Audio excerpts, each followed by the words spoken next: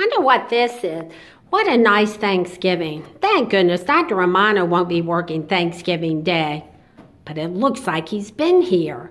SN2, SN1, E2. I'm going to go take a break. Uh-oh. Dr. Romano, I thought you'd be taking the day off. There's really no such thing as a day off, so why don't we just get to work and I'll show you a couple of great mechanism questions. Dr. Romano, I haven't eaten my dinner yet. That's okay. You can wait. Let's get to the chemistry. Okay. I want you to look at 4 types of questions that you're going to see on the DAT exam that I think are extremely important. In the first example, you have a secondary halide. Now, I'm hoping you can see that this is the R configuration. So I'll put an R here. We have an R configuration. Now, I want you to focus on the nucleophile. It says NaSCH3.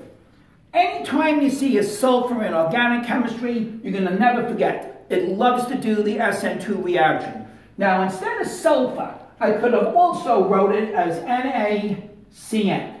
So notice you got 2 different reactions, or 2 different nucleophiles, NaCN or NaSCH3, and the solvent is written down here. It's called the polar A-product solvent. Now, in an SN2, we're going to knock out the leaving group, and we're going to replace it with the nucleophile. So as you can see, the R group, or the bromine group here, has been replaced with an SCH3, or if you would have used NaCN, you would have replaced it with a cyanide group. Now, notice the key thing. You would have gone from an R, and both of these have the configuration of S. So we did an inversion.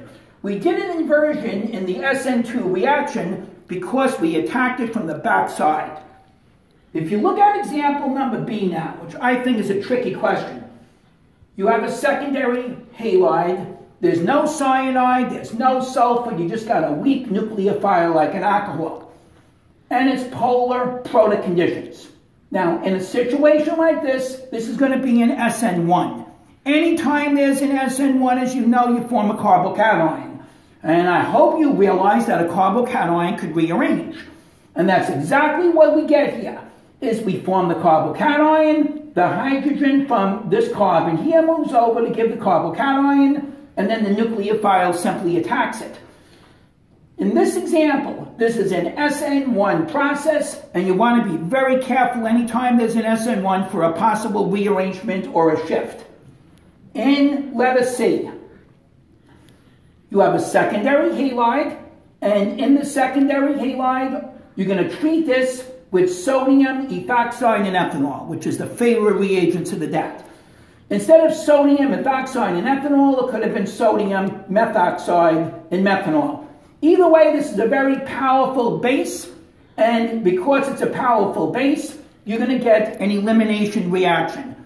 As you can see what I've done here, I moved to the inside to form the most substituted alkene. And this is what we call the E2 Zaitsev product.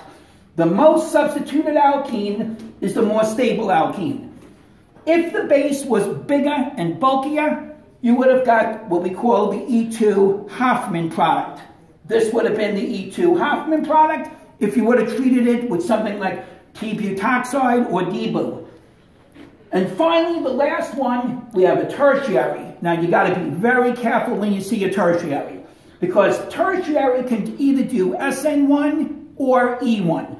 In this example, a tertiary, I give you methanol, which is a weak nucleophile. It's going to go SN1. You form a carbocation, you do the attack, and you form an SN1. Here, you do an E1 because it's a tertiary, but you put heat underneath it. Anytime you put heat underneath it, you would have a competition between SN1 and E1. And E1 almost always wins if you got a tertiary with heat. So you have to be a little careful of that. In my DAT Destroyer study group on Facebook, I do many examples of this. And I'll have many examples, so I'm hoping you all join the group, and we'll take it from there if you got any further questions on it. But I hope this gave you a good idea what to do on these 4 processes. Okay, thank you, Dr. Romano. I'm going to go take a rest now. Is that okay? Bye-bye. Goodbye. Good day to you, sir.